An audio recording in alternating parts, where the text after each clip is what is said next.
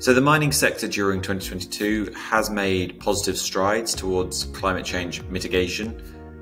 However, there is still a huge variation in commitments from different companies within different regions, within different commodities and materials.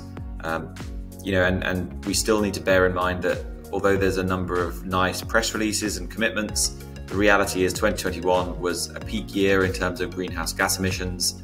And the mining sector really does have a long way to go if we're going to reach our Paris Agreement climate goals.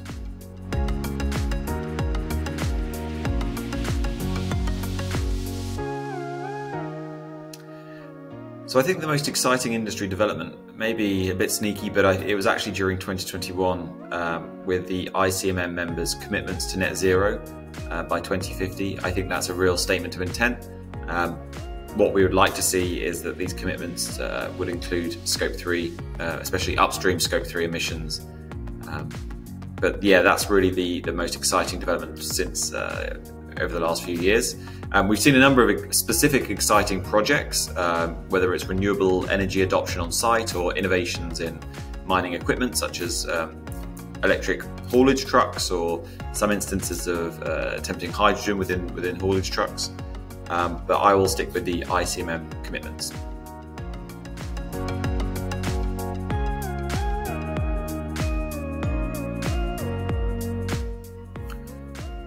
So Minviro, we're very passionate and have the privilege of working with mining and metals companies to measure and mitigate the environmental impact of their products and processes. And we do this through consultancy and technology, but I think the most exciting development for us during 2022 has been the launch of our tool Mine LCA.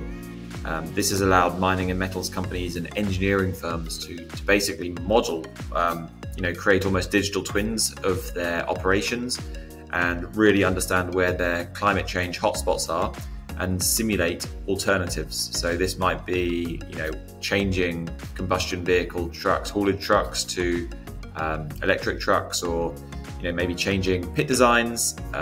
So yeah, I think this is a really exciting development, and it's really exciting to see how the commercial companies are generating value out of a tool that we've developed over the last few years.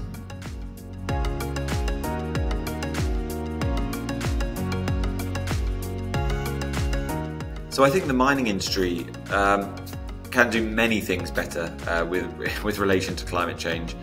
I think firstly we need a minimum standard really. It's great to have the ICMM member commitments to net zero, but we really should evolve the industry to have a minimum standard of what should be required in terms of climate change data within sustainability reporting, consistent methodologies, and the inclusion of upstream Scope 3 emissions as well, and downstream Scope 3 emissions. So I think we need to get to a level playing field so we can actually see what good performance looks like. At the moment, it's a bit of a mosaic of methodologies, which makes it very difficult to compare. So I think the industry could do better in terms of just understanding where they sit at the moment and understanding where the opportunities lie for impact reduction. I also think that we need to raise the standard across the different commodities, because there's technology metals tend to have a high standard. There's a lot of pressure from the OEMs and the investors, but that might not be the case in, say, some other materials, whether that's base metals or gold. The standards might not be quite as high, the demands might not be quite as high to have all this environmental data. So I think it's leveling the playing field and creating a minimum expectation for what is required to measure climate change and what is a minimum expectation to create these impact reduction roadmaps.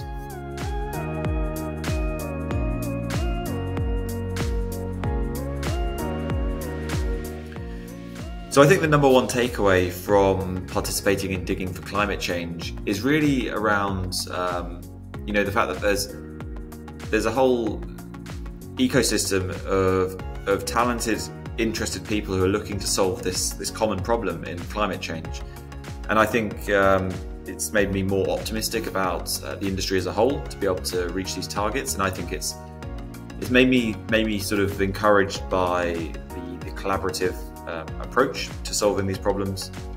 So yeah, that's a really positive output from contributing to digging for climate change.